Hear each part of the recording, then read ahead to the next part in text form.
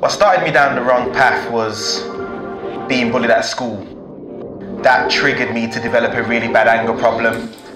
And from there, that's when things started to go downhill. When I started college, I slipped in with the wrong crowd. From there, my life spiraled out of control and I was living a life of crime. To me, it was a brotherhood. It was never a gang, it was a brotherhood.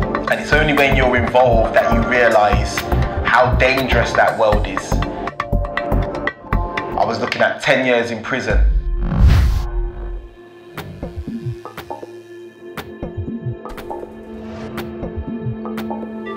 So I knew what I had to do from there is that I had to change.